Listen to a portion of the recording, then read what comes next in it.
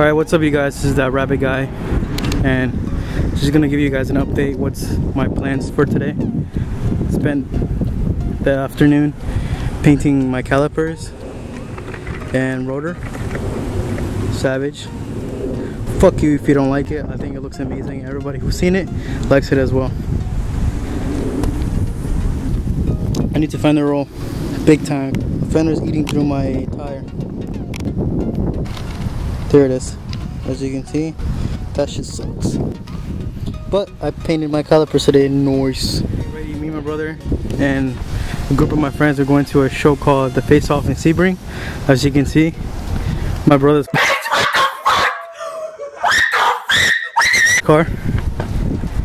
He's partying out, guys. If you want to come and buy it piece by piece, it's for sale. I want to show you guys how my calipers looked before.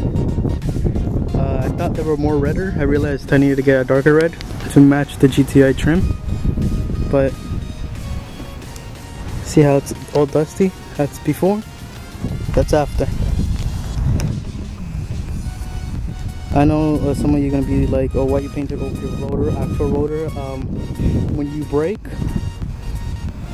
the actual pad is going to remove the paint for you. So after a few days of braking, regular braking, it's gonna look normal again. There's no gonna be no more paint on the rotor. So yeah. I'm gonna add this GTI Racing emblem. I was thinking over here, but I realized that it looked retarded, or not good. So I'm gonna put it right here. I'm gonna start focusing on the back of my car because I've been neglecting it. Hopefully my boy Greg will call me so he can fender roll, because I need it bad. It's funny because each wheel, each fender, it hurts. It's been hurting differently. Like over here you can see a spot hitting pretty bad, and I just peeled the paint off. Alright guys, so I basically finished the other side. Caliper, I did maybe 3 to 4 coats of just caliper red from AutoZone. Again, the reason I didn't cover up the rotor is because when you're driving your car and your pads engage, it's gonna scrape off the paint on the rotor. That's why, like for example, when you're buying rotors online and they come anodized, like a layer of black or gold, that comes off. So it's the same process, but I just realized I left paper in there, so I'll have to pull it out. So I'll show you guys my brother's car. Right now he's fixing his headlights. They need to be added silicone because he has carbon fiber in them. So he took off his roof rack,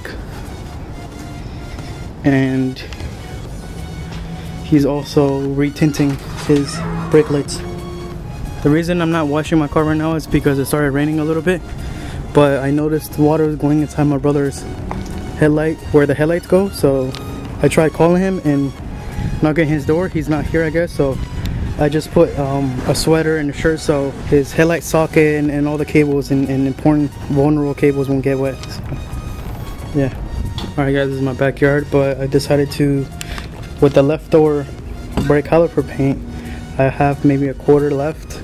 I decided to paint the headlight socket covers and the radiator reservoir cap and the washer fluid cap. I'm gonna do a numerous amount of coats just because the more coats you have, the more it's gonna resist with the heat in the engine. So once I'm done, I'm gonna show you guys how it looked. So I just finished doing another layer of spray paint on the headlight caps and the other cups. I wish the camera would pick up how red they are. They look orange, but in person they look more red. So I'll try to edit the video so you can see how it really looks. But this is the brand of paint I use. I recommend it for anything. Alright guys, after letting the paint dry, this is how everything came out. There's a few bubbles here and there, but it's fine. Yeah, on my next video I'm going to show you guys how it looks in the day, because right now it turned dark. It's 8 o'clock at the moment. So alright guys, thanks for watching, and Make sure to like, comment, subscribe. Thank you.